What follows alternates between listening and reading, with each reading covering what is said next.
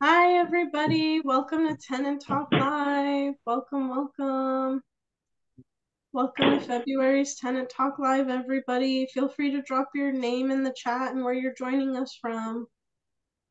Recording in progress. Oh, and if you can, thank you so much to whoever that was. But just a reminder, if you're not speaking, to please mute yourself. But hello, everybody. Welcome. Welcome, welcome. We'll give it a few minutes for folks to join.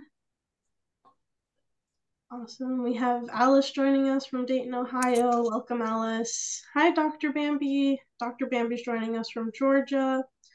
We have AJ joining us from Wisconsin. Tiffany from Oregon. Welcome, welcome, folks. Thanks for joining February's Tenant Talk Live. Hi, Chris from St. Petersburg. Monica joining us from Georgia. And V joining us from Springfield. Hi, Sunshine. Sunshine's joining us from Tennessee. I see some familiar faces too from last week or from last month. Welcome to the folks that are returning. We have Sandra from Virginia, Sam from Nevada. We have Pam from New Jersey. Welcome, welcome, everybody. We'll give it another minute or so.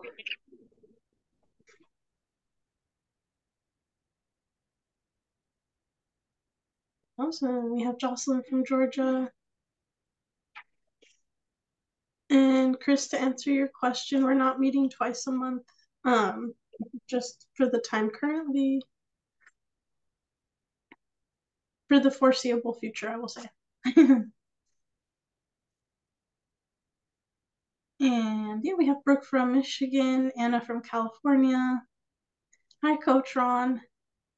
Coach Ron is just wishing everybody, or asking how everybody's doing today. Awesome.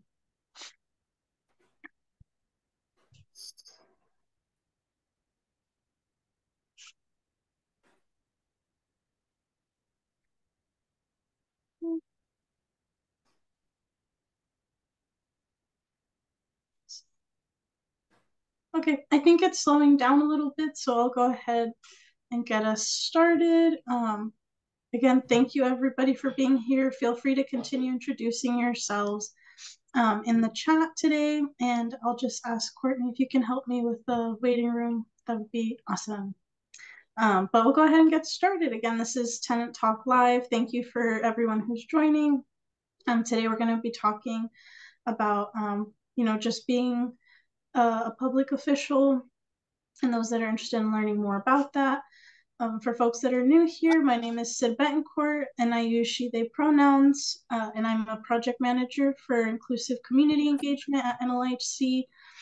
And for anyone who, again, is new or needs a refresher, you're currently joining Tenant Talk Live, where we provide opportunities for residents to connect with NLHC, but also to one another to share best practices and to learn more about how they can be involved in federal advocacy and leading in their communities. And then just as a reminder for folks who might be new as well, we always record these meetings and then we upload them to YouTube afterwards. So for today's meeting, we'll be learning from some really impressive leaders. We have Zella Knight, who did a recorded interview, and she's from California. We also have Miracle Fletcher from Georgia, and we're going to learn about their experiences as elected officials.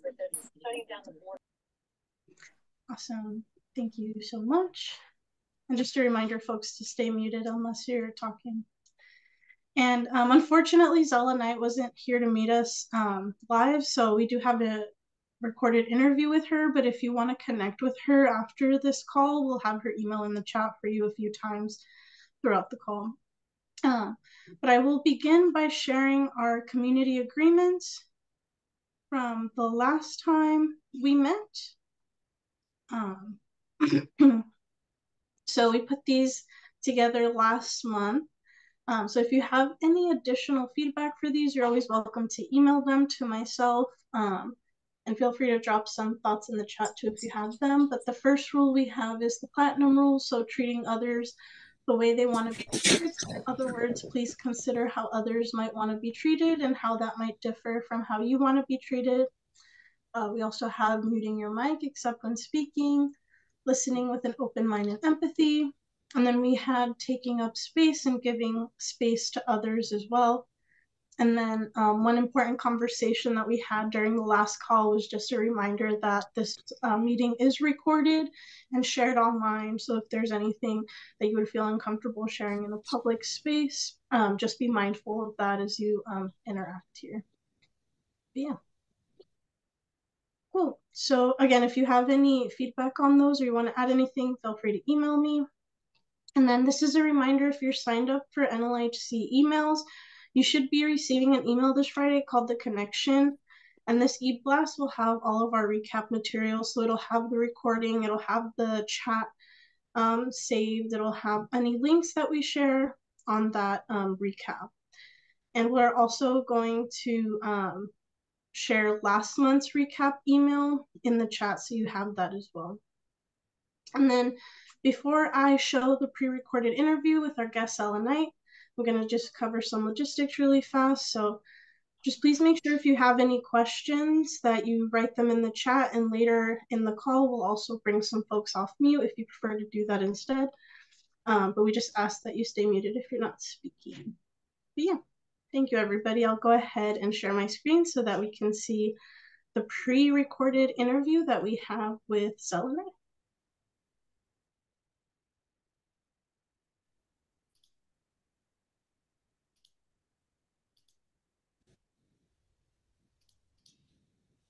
Hello, part of the Residents United Networking. Hello, everybody, and hello to Zella Knight for joining us. Zella is joining us today from California. She is a tenant commissioner with the formerly homeless and homeless, representing them in the LA County Development Authority. And Ms. Zella Knight is also part of the Residents United Network in California, serving as president emeritus. But thank you for joining us, Zella. Feel free to add on anything that I missed. We're not going to add anything on. I love what I do and I do what I do. So thanks, Sid. Yeah, and thank you for joining us to talk about your experience in the local office. I know a lot of folks are eager to learn, and I know you said you couldn't make it, but we're excited to hear from your wisdom. So I'll go ahead and get us started. So why did you decide to get involved in local office, and were there any mentors that supported you in that process? Ooh, that's a great question. So I'm ingrained in the aspect of service ancestrally. And so the many mentors that I have in my life, both past, present, and future, led me to the path of uplifting the voices of those who live the experience, who are living the experience, and who should be part of the informed decision-making process. And so through that labor of love, I sought or was sought out to participate in the informed decision-making process. And that what led me to my current role as a tenant commissioner representing the formerly homeless and homeless at the LA CDA. Awesome. Thank you so much. And I know this will kind of look different depending on the location, but can you tell us a little bit about the steps that you took in order to prepare for your campaign, or just like building those connections? Wow. The interesting aspect for me is that through the various service windows that I participate in a variety of areas, I was attending a coordinating council meeting with both our city and our county, as well as other partners and agencies. And one of my partners in crime whispered in my ear and said, "Hey, because of your lived experience and because of your knowledge and because of your skill, I think this would be a great position for you to be suited in." And so I listened intently to her. found it an interesting opportunity and time for me to participate. And so there was an application process, fill out the application, then went through interview process the same way that you do in corporate America, went through the interview process, subsequently was selected, appointed by our county board of supervisors, and here I am. Yeah, there's like a lot of different processes. Did you ever face like any opposition through that process or after it, and how did you overcome it? I think that one of the areas of concern is in the resident world, do residents really truly understand the full breadth of policy and law? Do they truly understand protocol and process? And so, that was always the uh, positioning, as well as, that power shift, that power dynamic that, okay, is our residents really truly or should be part of this process?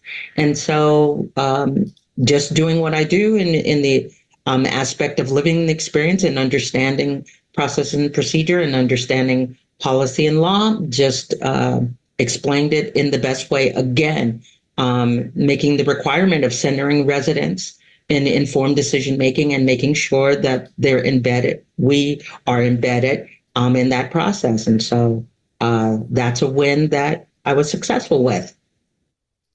Yeah, and that's a really big deal too, and I admire your ability to like continuously push for that in every and everything and the work that we do together. I know we work really closely. But in terms of just working with folks where you're located right now, how did you build a coalition of supporters to help you out?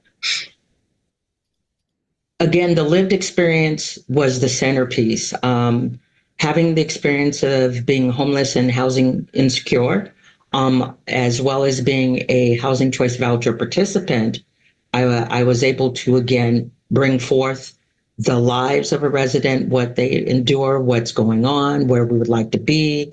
And so bringing that aspect forward from the lived experience lens, made up a lot of great conversations, helped us to do a lot of deep dive analysis in areas that we didn't really think of before. And so again, pushing that needle and that envelope for better lives and better community. That's what centering residents in this process is all about.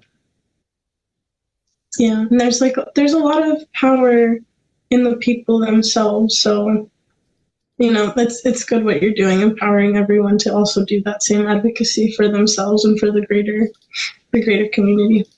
Hey, I'm just one of many, and so as we connect the dots or put the pieces to the puzzle together in building that traction again, that's what makes better communities and better lives. Exactly. Very well said. So I want to make sure I don't miss an important question here, but once you were in this position and in office, what surprised you the most?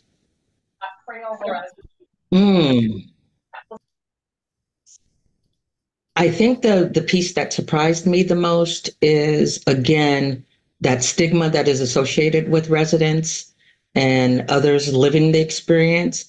And so even though we have the greatest intent in policy, we sometimes put those subtle elements in that really truly lift up the stigmas and bring those into a realm and place that really is not appropriate in some instances.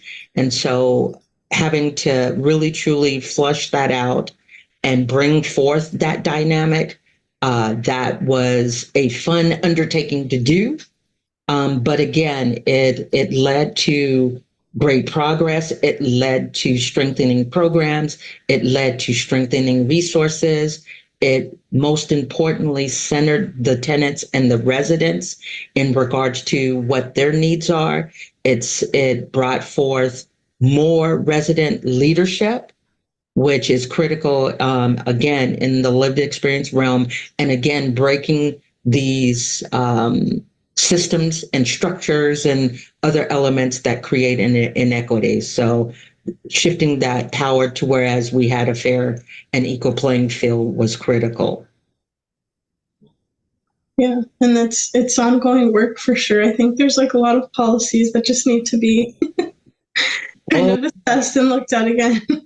Yes, there's thousands of policies that we again need to flush out and bring into the current. Many of them are antiquated, and so that work we still do today. Yeah. So I think it kind of, again, focusing on your lived experience, how do you think like that experience itself and through your activism and your organizing prepare you for being a public official? Ooh, that's a great question, Sid, and it's a complex question. Simply put, living the experience. And so you want to bring others to walk in your shoes and look in from that lens and then take apart or add to those policies that again create a deficit or where we can enhance and strengthen. If we center every informed decision making process and every decision based upon lived experience, based upon needs from that lens, then again, we build better communities and better lives. After all, the basic element to this thing called life is life itself and the people in it.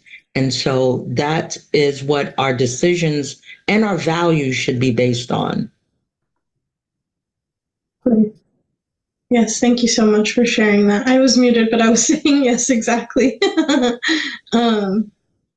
I very much agree with that sentiment. So I know you talked a lot about centering like resident voices and centering that lived experience, and I imagine that that was probably one of the biggest like priorities within your work. But are there any other top priorities that you were focusing on in office, and what have you been able to accomplish so far?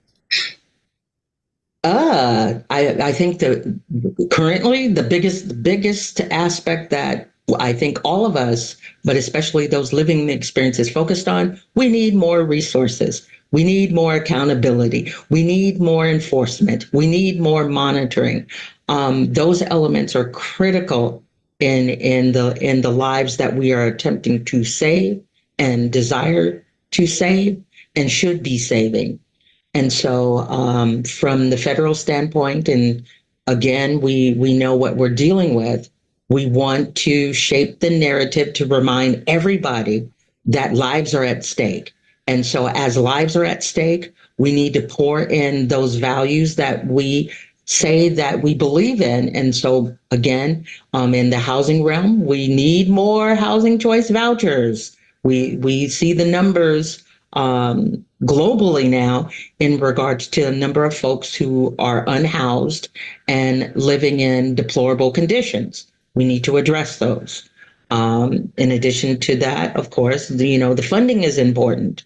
We need that to come as quickly as possible. We saw with our public health emergency, COVID, we saw how quickly we were able to get in crisis mode and bring all of those resources and other supports down in the effort to make sure others' lives were not impacted.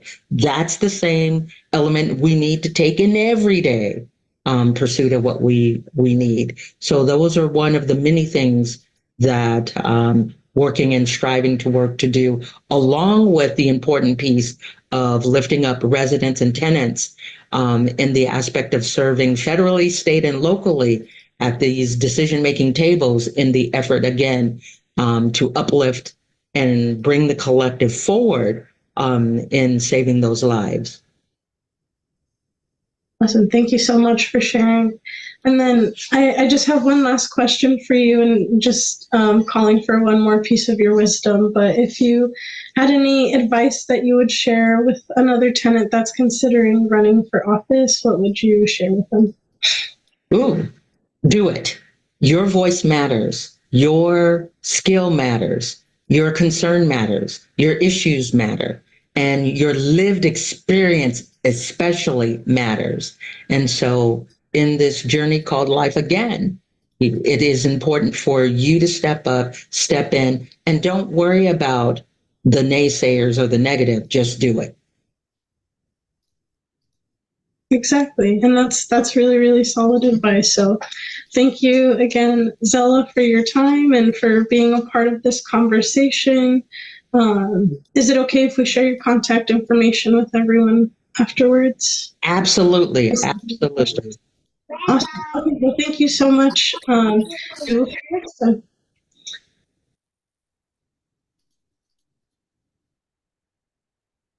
Awesome. Well, thank you everyone for taking the moment to watch that with us. And I hope somebody learned something from that interview, and feel free to drop something you took away from that video in the chat. Again, since Zella wasn't able to be here, we'll drop her email, and Courtney just dropped it in the chat so you can get in contact with her. And we'll also put it in the follow-up email as well. But now I have the very distinct honor of presenting our second guest, Miracle Fletcher. Miracle Fletcher is an Atlanta native with a professional background in education, mental health services, and case management. She is a mother, advocate, and organizer who is driven by her personal experiences to improve her community. And she's also a housing commissioner in Atlanta. So Miracle, I'll go ahead and let you take it away and talk about your experience before opening it up for questions from the audience. Awesome. Hello, everyone on this call. I send everybody love, light, and major blessings. Thank you. Just like Sid said, I am a native of Atlanta. And my own fight brought me to this forefront of the platform of being a strong housing advocate here in Georgia. Well, I first started organizing in Trusted Trees Tenants Association with fellow residents that actually live in our community. And we realized that we had limited to no access to anyone that was willing to listen and hold accountability for the habitability of the households that we were actually living in. So we kind of got together, we organized, and understanding that because we were in a public-based rental assistance program funded by HUD, we had our right to organize and form a tenants association. So the power in understanding, you know, who you are, where you are, and that you're significant. Just like Zella was saying on the recording, our power is in our voice. If we're living in inhabitable conditions, if we're living in unsafe conditions, then potentially that leaves you where you're disadvantaged. So being informed and educating yourself on actual policies and what it takes to actually go into creating a bill and creating on a citywide level, creating legislation is very, very important, and it's very significant in us creating programs that are actually going to be representative of the needs of our communities. So I partnered, in the Tenants Association in Trussell Tree actually was under Housing Justice League, and the Tenant Working Group there also came together, and we created a bill, which at the time was the Tenant Bill of Rights. And the Tenant Bill of Rights actually gave us headway into policy and getting some actual legislation in place to actually prevent, you know, landlords from abusing, you know, not just tenants in low income housing. A lot of times, you know, we are advocating for us because we are mostly disadvantaged people. Minority, low income families are very disadvantaged, but understanding that tenant rights play a major role for everyone, whether you're in market rent. So understanding policy and understanding that we as tenants, we as people with lived experience of homelessness, drug abuse, you know, any type of deficit that, you know, society says that we have in our communities actually makes us the experts. So we got together and we created a bill based upon all of the things that we were hearing everyone say and everyone talk about. The fact that, you know, we needed the right to cure. Also, one of the major significant things was we saw here in Atlanta in the courthouse, there was no place where tenants could actually go and, you know, get help and actually learn the eviction process, because, you know, landlords, land developers, you know, across the country are monopolizing the fact that we have no legislation in place that prevents a rent cap. So understanding that we needed that for the tenants, not just for the low income. Yet again, I'm gonna say that this is for everyone, because the pandemic showed us that, at any given time, things can change in your income, which will make you, be in a situation where, you don't have any resources. So us coming together, forming the Tenant Bill of Rights, gave me the opportunity to actually get in front of city council. It gave me an opportunity to understand, budgeting and the federal funding that is being allocated to the state of Georgia and also the city of Atlanta. So from that, I was actually appointed. I didn't run for the office. I was appointed to be the Atlanta City Council Housing Commissioner for the city of Atlanta for districts 1 through 4, being the voice and the representative for all of our low-income families in the city of Atlanta. So being instrumental in doing that also gave me the opportunity to be in meetings, to actually be the voice for us, to make sure that even though legislation is being created, that we're not overlooked. So going through that process, I was able to negotiate with the Housing Commission Board to actually write the City of Atlanta's recommendations for the Housing Trust Fund. Now that's the allocation of funds. Also back to the Housing Help Center that we did not have before now, but now we have been influential in creating the Housing Help Center, where it is an office where tenants can go that need help for understanding the legal process that goes into evictions, understanding and getting resources if they need resources for, housing or healthcare or education, but a centralized location for us to actually have these resources and, be able to continuously build in our communities. So understanding policy helps allocate funding based on demographics, based on where you live. So we have the ability as tenant leaders, as organizers, where you are, to collectively gather with your community, collectively listen to the concerns that are going on, but not only just using your voice to share your pain, share your story, but actually being influential in that. I have actually, Sid has a slide, I sent a slide in for you guys to be able to see, and of course we can share it in the process of creating a resolution or ordinance. And so sorry, I didn't know which slide it was on. I'm sorry. It's okay. But so understanding that all of the concerns that we have as far as, I can't reach anyone, my house is, I have flooding, no one is listening, where's the landlord, where's the funding, where's the resources, but all of your concerns can actually go into a formulation of a bill. The bill then goes to become an ordinance with the help of a city council member, and with a vote, a unanimous vote from the city council. That is how it is in Atlanta. The ordinance then becomes a resolution. So understanding that we don't have to continuously share our pain without having a productive outcome. And understanding that policy governs everything, like legislation governs everything. And I know in our brown communities, our Black communities, we have a stigma that voting does not matter. And voting is just like saying your voice.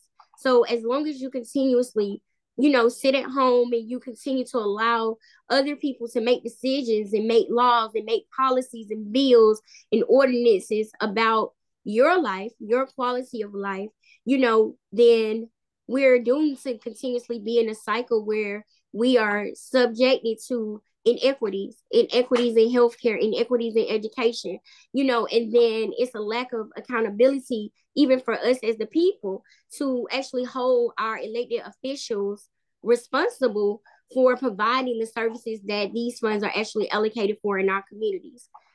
See, you can change the slide if you. So how to write effective city legislation. This is just a crash course on the basics of understanding, how to formalize a bill. And there is a lot of research that goes into this, but partner with your city council, partner with other agencies within your area that are actually productively moving, on the areas of your concern or the needs for your community is like important. And then research. If there is something that you're not familiar with or you're not, really, really well aware of, then do the research. Come out of your comfort zone. Don't allow all of the negative stereotypes that society have about what it looks like to be, successful, stop you from actually using your voice. I mean, if you don't know, someone will teach you.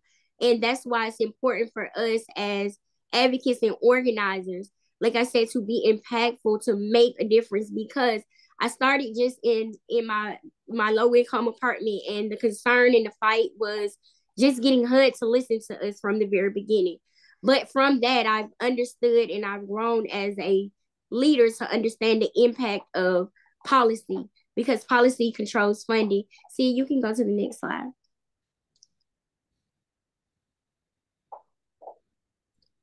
Oh wow! So my things didn't show, but on this slide I was sending to see it in the PDF form, but it actually showed the actual links from legislation from when we first started actually creating the Tenant Bill of Rights. It's linked and it's online, so it's public information. The first draft of the Tenant Working Group creating the Tenant Bill of Rights, and it actually shows the link of what it looked like in when it became a actual resolution for the city of Atlanta. So I will make sure that Sid, actually you guys can be able to get those actual links to be able to actually see, to model. And I'm always here. Reach out. Cross organization, us reaching out, us partnering, us talking to other leaders, talking to other, tenants in other cities, other states, just comparing notes and collaboratively building is influential in our advocacy. You can go to the next one, Sid. Hopefully, I don't know if they show. But this is there was an I'm so sorry. I was gonna say I think there's another image on here, but it's just the formatting of the PDF. But I have like another version of this that I can share. Okay. That has it. Well, it's fine. But this is a quote. Just when I was in Trussell Tree, we actually formed our tenants association. We had meetings.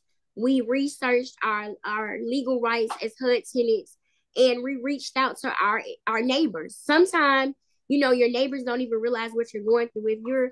Because we were behind the gate in one of the most, the largest, most nicest neighborhood. We were located near Grant Park, where the houses right next door to us are $450,000, $350,000 homes. And we were only, our stigma of how society or the city of Atlanta knew the apartment complex was for drug and things that were drug violence and gang violence and someone else, being shot out there. So using our voice got the attention of our neighbors, and they actually joined the fight. So don't be afraid to reach out. Don't be afraid to, tell people what it is that you're going through, because as long as you live in silence, those are the tools that, keep us, in a state of oppression. So this is one of the quotes that I came up with for our Tenants Association. Our foundation is unity. Our strength is knowledge. Our voice applies the pressure. Unified, we have limitless power, and that's the truth. We are the builders. We hold the blueprint inside of us. Stop allowing other people to make decisions about your quality of life. You are the stakeholder. So I just tell everybody, like, don't allow society to make you feel small. My thing when I first started was one loud voice can make a difference. And you want to look back and you want to see programs that come from your pain. You want to see resources, allocated to programs that, we really need them in. So the platform or the space that you get to connect with people and build, because we're building. I was just in a place where I was tired, and I really used my voice and understood, like, you can make a difference. Society makes us feel Like we can't, but you really can. So I encourage everyone to look past where you at. You know, don't allow society or the world to tell you like you can't do something, you know, and policy controls everything. Policy controls funding. Law controls everything. If we don't have laws in place that represent our quality of life, it represents the needs in our community, what type of future will our children have? So please, if anyone wants to reach out to me right now, we have started Georgia HAT, which is the Georgia Housing Accountability Task Force, where we are organizing tenants to push for rent stabilization for our state for House Bill 404. And I shared the links with Sid. Sign our petition, share it, reach out. You can email me. We'll have that information sent. And I just want to connect because that's what it's going to take. Thank you. Thank you so much, Miracle. That was really, really inspiring, and you're getting a lot of love in the chat, including from your own daughter, who's also joining the call today. But yeah, we did have like, I think 1 or 2 questions come into the chat, but folks feel free to keep dropping questions in the chat. We'll use the remaining 20-ish minutes that we have to go through the call. And I forgot to copy and paste it, but we'll copy and paste this email here in the chat for you all so that you have Miracle's email on here. But yeah.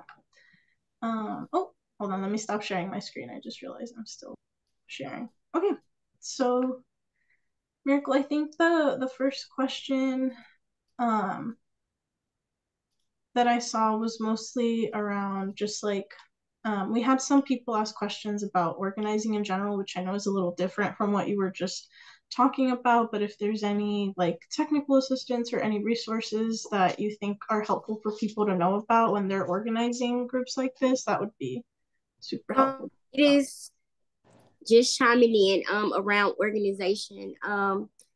One of the biggest things I think that we did when we were in Trussell Tree was we were very consistent. We were consistent with our research. We were consistent with holding accountability to, you know, the people that were running our leasing office, and we were consistent in just our fight, our struggle. So my advice would be to understand organizational structure, because what I found is a lot of times people that have lived experience like me, you, and everyone else on this call, of whether it's homelessness, domestic violence, whatever the case may be, we are our stories. We share our stories, and there's nothing wrong with sharing your story, but we have to understand that sometimes we are in positions of exploitation. So understand that you're exploited sometimes. They dangle a carrot. Hey, we want to interview you. Yes, they have a story to tell, but at the same time, what is my story going to lead to? Like, what am I complaining, or I am addressing issues that I'm having in my community, but how is it going to change something? So reading and understanding organizational structure, understanding the democratic process that goes into, you know, forming a group or being a part of a board or being a part of an organization is the first key piece that I think, you know, is very influential in the success of you forming an organization. Cross organization is the biggest tool, because resources that you may not have, resources or information that you may not necessarily have at your disposal when you're in these places and you're in these group settings with other people, you have an endless amount of knowledge and resources to pull from. So those are some just nuggets. And understanding language and word justice, language justice is very, very another tool to use, because we speak English, but it's different versions. I'm from down south, so I have a country accent. So everything, you know, for me is not always, you know, but even with that, you know, us listening for understanding to what someone else is sharing and listening to be able to grow from that is what I think can be good for organization. Cool.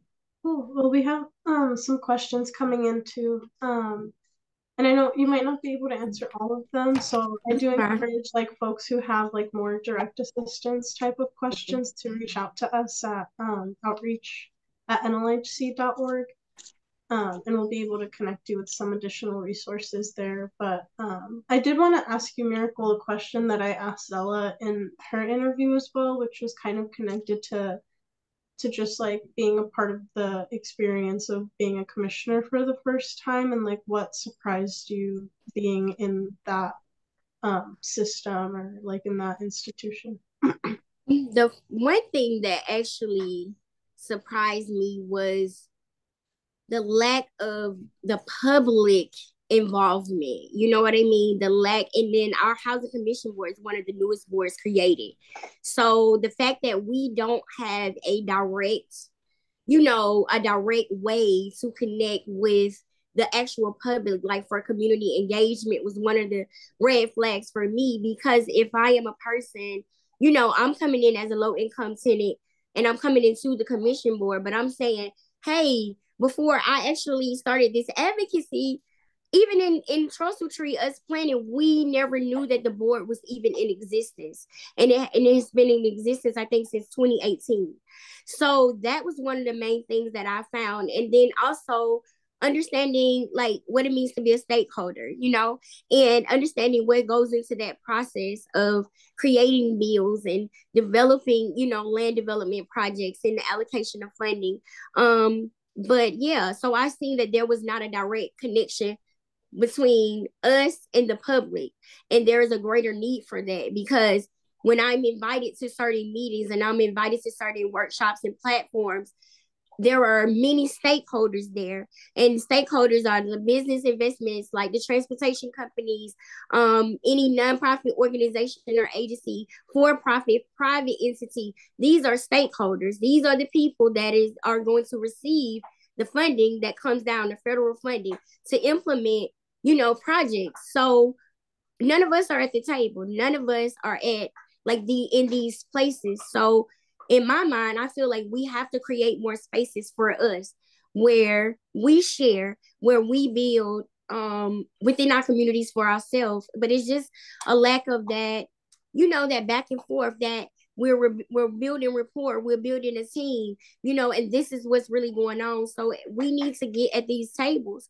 We need to be there when they're making the decisions. Go to your city council meeting. It is public notice on your city's website when they host their meetings.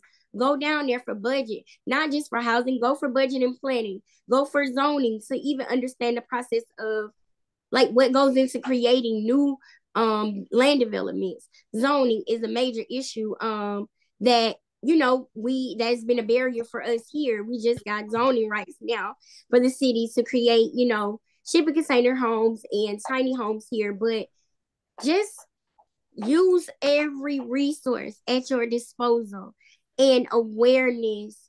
They say insanity, the definition of insanity is repeating the same thing, expecting something different.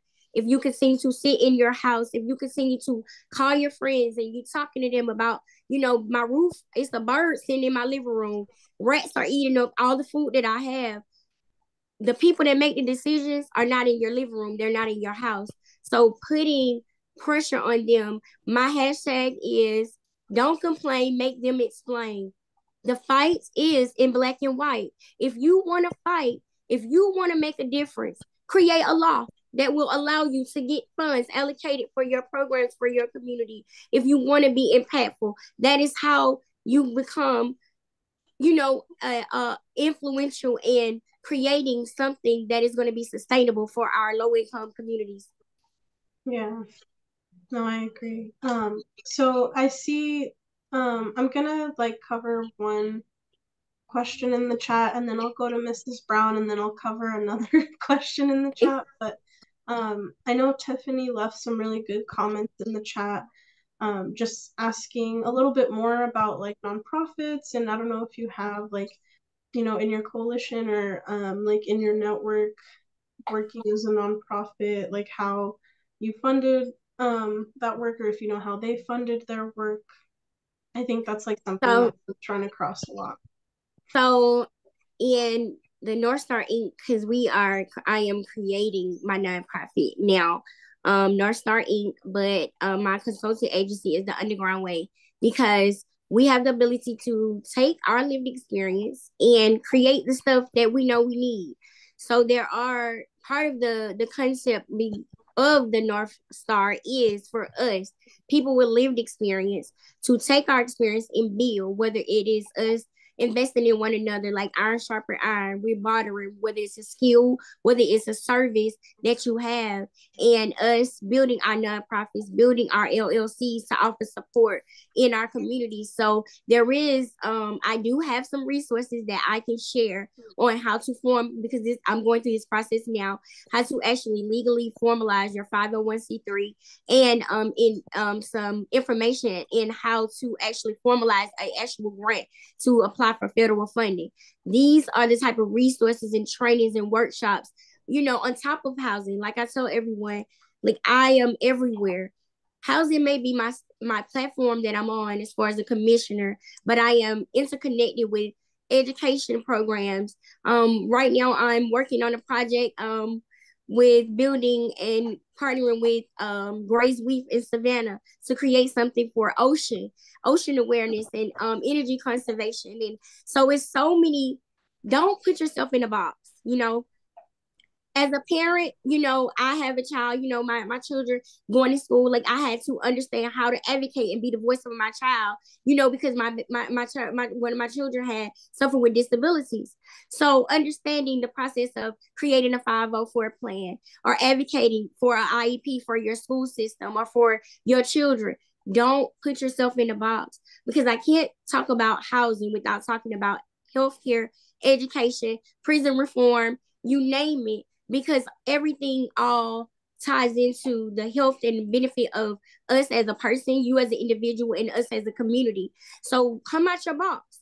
Meet everybody, even if it's something that you don't know. Try it. Just step out. Like face your fear. So first and foremost, our mind, we're very conditioned. I was afraid when I was in Trussell Tree. I was afraid. Why? Because I was going to lose my housing. And that was how, and the lack of me not knowing my rights kept me disadvantaged. But when I learned my rights, guess what? I faced my fear. My voice led me to be able to be on a platform, to be influential in creating something for other people that are just like me. So if I can do it, we all can. And together, if we build collectively, we will not be stopped. There is no boundaries, no barriers that we can, that are set for us, because we have to actually take back. Because look at all the money. Right now, the state of Georgia HUD just allocated $58 million for the state of Georgia. So who is going to be able to oversee that? Our people in our communities, especially our people that, are that are low, low in income, that have, real disabilities that prevent them from actually doing everything. Who's going to make sure that they're receiving those wraparound services? Because last time I checked, the agencies are awarded the funding, but it's limited and no oversight on how it's being allocated, because we got to create that for ourselves. So I challenge all of my organizers and leaders on this call. I challenge you. I challenge you to hold elected officials accountable. I challenge you to keep fighting a system that is not designed for you to be successful. Don't be bound by what society say. Take every negative stereotype and stand on it. Build from it. Take your lived experience and move something. You can. We are powerful combined. Thank you. Thank you, Miracle. That was really, really, really powerful. And I think a lot of the people in the chat agree. I really appreciate the multi-sector approach too. I'll take it to Mrs. Brown, and then I'll have Monica share their question too. Thank you, Sid. Miracle, thank you so much. I really appreciate your presentation and your knowledge that you're passing on, because it's critical that we all show up at city council meetings, school board meetings, different public platforms. And for those who have a tenant association, start a reading committee within your association, whereby the reading committee will be responsible for reading the legislation that's put out by HUD or other housing agencies that address tenant rights, and give you contact for pro bono services for lawyers if legal aid isn't in your town. And also, as another source, your local news stations. They usually allow community calendars where you can say, come meet with us, tenant rights, you have a concern, and then say, uh, grocery giveaways or grocery cards, because your local groceries, I don't know what chains are in your respective cities. If you approach them and let them know that you have a tenant organization, low-income people, would they donate maybe $100 or $200 worth of grocery gift cards? And those can be given away to entice people to come. Or if they have to go to the laundromat, a lot of laundromats will give out gift cards just to bring people in, to get a new audience. So there are different ways to bring people into a meeting. But I think it's critical to have PSA messages. I think it's important to involve your local officials, because politics are local, and you might not hear from them until it's time for them to be reelected. So you go to their offices and say, I need this, I need that. Can you put me in contact with someone? Can you help me set up this? And believe me, they will be available to you. But keep up the fight. I am just so proud of you, young lady. You're doing a wonderful job. God bless you. Thank you. Thank you, thank you, thank you, thank you. And I send those blessings back to each and every one of us on this call. We are all great. We are all great. There is no one on this call that is not valued. You are loved, you are valued, and you deserve the best. We do. We all do. We deserve to have equity in our communities. We deserve to have a healthy and safe quality of life for all of us. Well, we have a board member in Georgia, Dr. Bambi Hayes Brown. She will be an excellent contact for you two to get together, because she's doing great things as well. She is amazing, and I love her. Yeah, they're both. We have some trailblazers out there in Georgia. But thank you for those kind words for Miracle, Mrs. B. It's really good to just like see like up and coming leaders too, just connecting with elders. It's really heartwarming. I was gonna say, so the last question, hopefully we have time for another one, but I know Monica Delancey had some comments in the chat just talking about her personal experience running for office, and I don't know if you had like a question or comment, Monica, that you wanted to share. Oh no, I was just commenting. Miracle did a great job presenting. I just was commenting when it was stated how renters should be at the table, how we can be a part of the process, the decision making process. So I was just referencing that when we do try to be a part of the decision making process, we have so much coming against us, especially running for office. We're outspent. And then when we're outspent, people come up against us because they do stereotype us. They do try to label us. And the number one reason why we are making strides in Cobb County, among speaking of renters, is because of the grassroots campaign I'm able to do and have significant results. But I just wanted to state that. But at least we're putting ourselves on the ballot and showing that we can do it. But of course, we're going to get outspent. I'd rather spend money on my children, making sure the children have books, making sure the children have food. I can't spend money on buying signs because our children can't eat signs. But again, thank you, Miracle. You did a wonderful job. Thank you. Thank you. Thank you so much, Sorry. But thank you so much, Miracle, as well. I think we'll probably end it here for today, just to make sure that we leave on time. But again, thank you so much, everybody, for your questions, and thank you, Miracle, for being so thoughtful in your answers and providing us with so much wisdom. And thank you to Zella Knight, who, oh, sorry, go ahead. Oh, okay. No, I was just saying thank you to everybody. Thank you for just, National Low Income for actually giving us a space and a platform to share, to build, and to connect, because that's it. That's our power tool. It's like when you're sick, you got to go to the hospital. FYI, the federal budget book is the Bible now. That is for organizers. You got to understand your funding, how the funding, follow the pipeline of funding in your city, in your state, and hold accountability, whether it's any stakeholder, for the things that they are going to provide, that they are getting federal funding for. So thank y'all for having me. And thank you, Zella. Thank you, Zella. Thank you to Zella Knight, who wasn't able to be here with us live, but she's always great and has a lot of wisdom to share again. And then we had a question in the chat just asking if you need to register again. If you've attended one of these calls before, you should get emails that'll send you like a reminder, but you shouldn't have to register again. But yeah, just a few reminders before we log off today. Our next Tenant Talk Live will be on March 4th. We're only going to be doing once a month Tenant Talk Lives for the foreseeable future.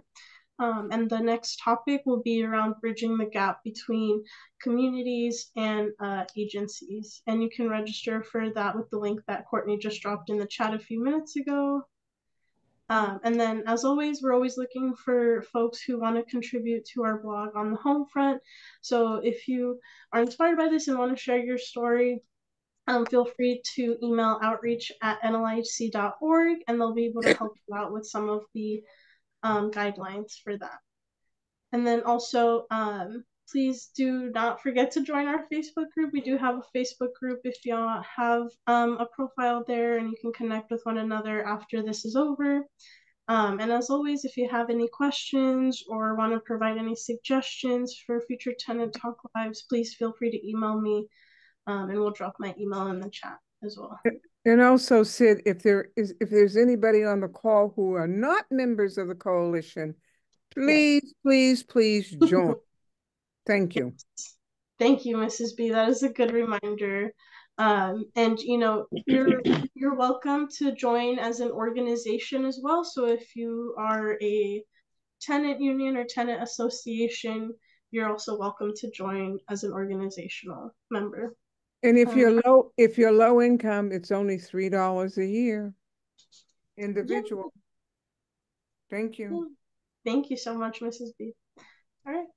Have a good evening, everybody, and we'll see you in March. Bye, everybody. Bye. Stay safe. Thank you, Miracle. I took a desire just to pay my bill. I said,